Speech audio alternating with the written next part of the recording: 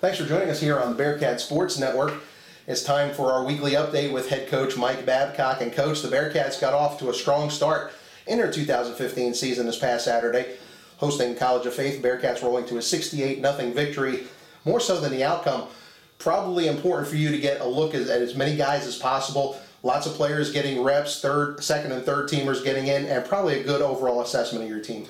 You know, we really wanted to come away, obviously with the victory first, that's first and foremost, but, really getting those kinks out, those first game kinks, and I think we, were able to do that. We had a chance to play a lot of players, and especially those backups, like you said, to get them game experience, especially early on, will hopefully help us later on during the season when injuries start coming into play and guys start moving up and down the roster.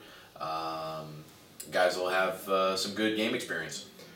You touched on injuries too. A good thing also, the Bearcats came away relatively injury-free from that contest. Anytime that you can step away from a game and not have, crucial season-ending injuries is always a plus. Last year, early on, that was something that plagued us, a little bit on both sides of the ball. Not just the first game, but in the first couple games, losing a couple key guys. But, anytime you can stay injury-free, it helps the program.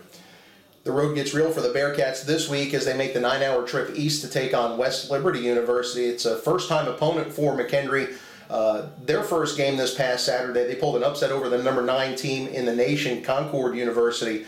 Last-second field goal, 29-28 was the score as the Hilltoppers pulled out the victory. And talk a little bit about what you know about the Hilltoppers. Well, this is going to be a great test. A great test. Not just playing a great opponent, but to be able to do it on the road. So it takes a lot of mental focus. It takes mental toughness to be able to go to another place and to be able to beat a football team. So I've got a lot of respect for the Toppers. They came away last week and were gung-ho and beat up on a highly ranked football team.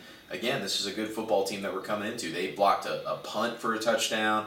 There was a safety late in the game. They recovered a squib kick on kickoff. There was a lot of things that went their way, but more importantly, they played all 4 quarters and really gave Concord everything they got and ended up coming with the win. You take a look at some of the numbers that were put up in that ball game. The Toppers had the ball nearly 40 minutes in that contest, a 2-1 edge in time of possession. That's going to win you a ball game anytime. They run 98 offensive plays, and they also forced, I believe, 3 or 4 turnovers against Concord. So really, it was a truly team effort. You mentioned the special teams, the block punt, as well as the game-winning field goal. Absolutely. Anytime you have 98 plays on offense, you're probably doing something good. They want to run the ball. They want to run. They want to play action you.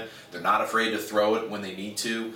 They're an overall, good offense. They've got big guys up front. They want to, really try to pound you. Number 7, their tight end, is probably one of the best tight ends I've seen on film. Again, they do a great job offensively of just controlling the clock, controlling the ball, and really grinding on teams. So like I said, it'll be a great test for us.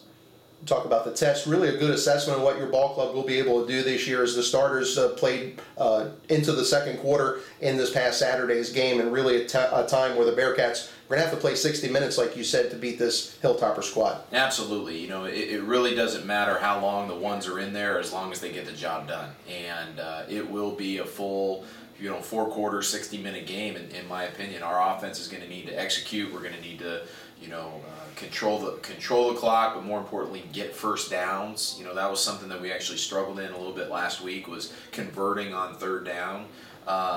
We need to keep drives going, get the defense off the field, and score points. Most importantly, score points when we're out there. So here's a test. Here it comes.